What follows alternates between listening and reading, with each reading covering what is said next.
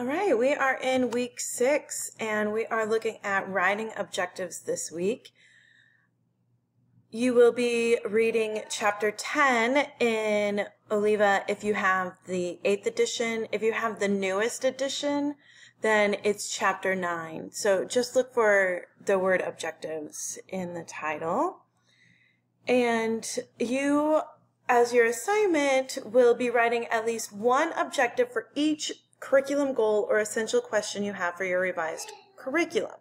So what this means is some of you have 3 essential questions for your entire unit, and you're just reiterating these questions, looking at them from different perspectives or angles in each unit.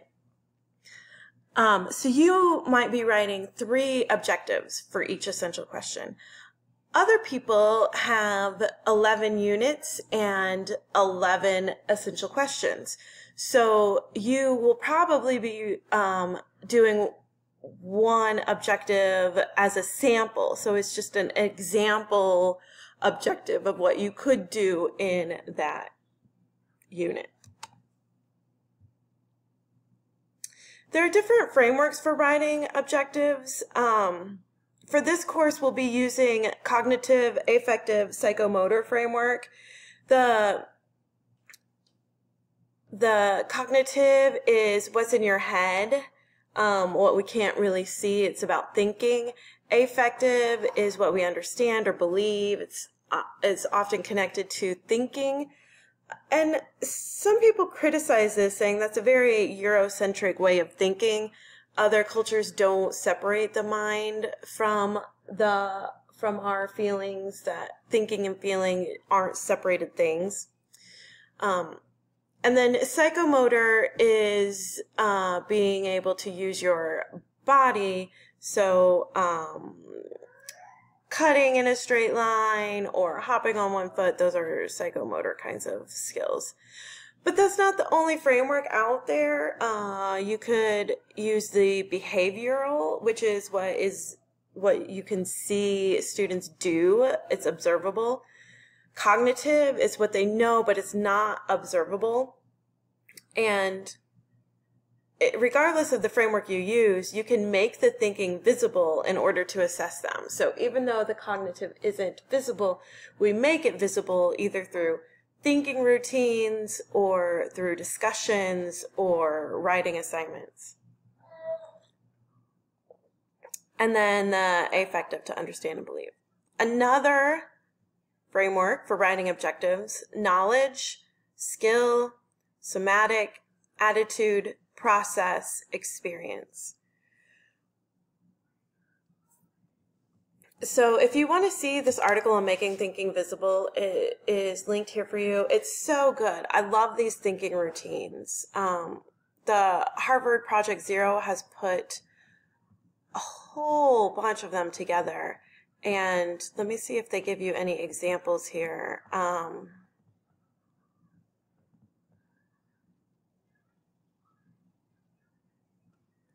Think, puzzle, explore. So think, puzzle, explore routine supports inquiry. It's kind of like know, want to know, learn.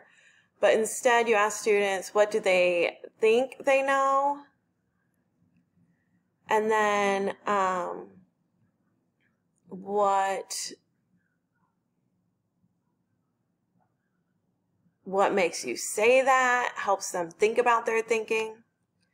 Then what are you puzzling over is like what you want to find out, but it helps them think about problems they want to solve or design issues or places where they're curious or they need more learning. And then explore takes them through that. You can find even more thinking routines if you just search Project Zero thinking routines. Okay.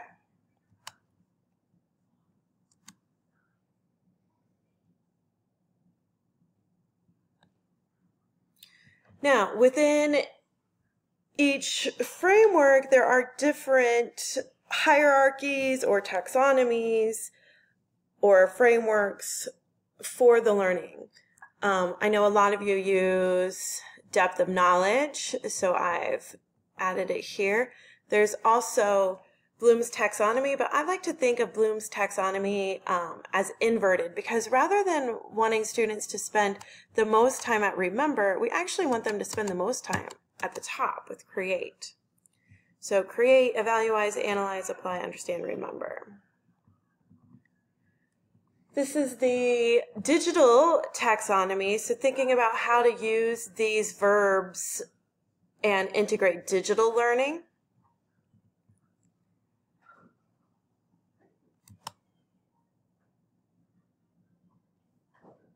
And then for the affective and psychomotor objectives, there are resources here for you to look at. The affective circle. Okay, well, the Word docs are not opening for me, but the resources are here for you. I do challenge you to try to include at least some affective in your curriculum. Psychomotor doesn't necessarily lend itself to every curriculum, but if it does, make sure that you use some of those too. Here is another resource about writing objectives.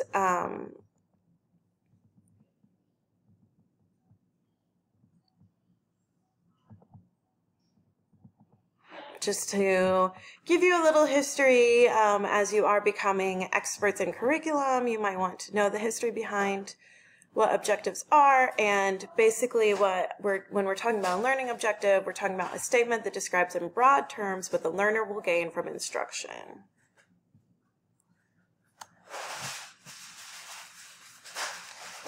And the translation of curriculum into instruction really happens at these learning objectives. So we have the big aim, we have the curriculum goal, and then we have the learning objective.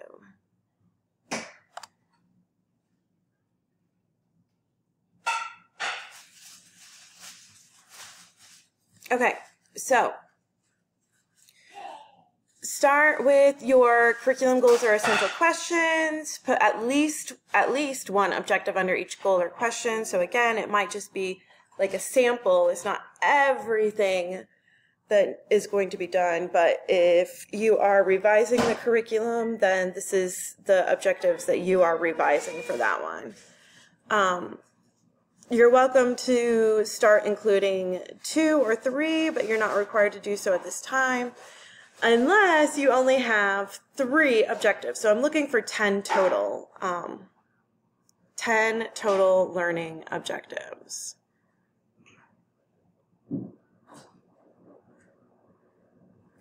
If you are using the Google Sheets URL with all of the tabs, make sure that you have the settings to make comments, not just view, so that I can provide feedback to you. And that is your assignment for this week.